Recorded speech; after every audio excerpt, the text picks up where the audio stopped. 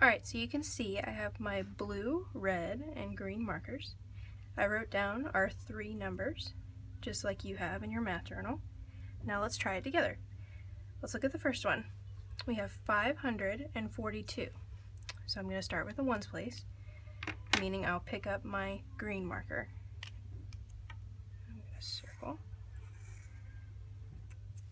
because the green represents our ones place. Now what's next? We have how many red tens place are there. So circle the 4.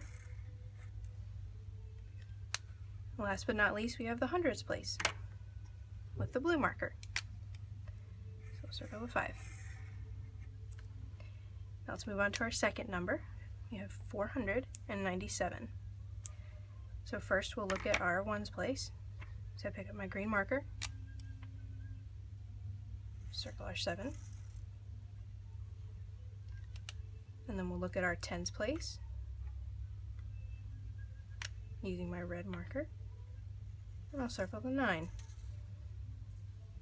Now last but not least, we look at the hundreds place again. Using my blue marker, I'll circle the 4. Alright, now our last number is pretty cool looking. We have 999. So we're going to do the same thing again. We're going to take the green marker, and starting with the ones place, I'll circle my 9.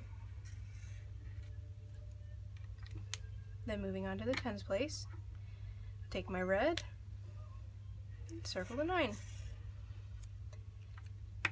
And our last number for this worksheet, using the blue for my hundreds place, I'll circle the 9. So I have 999.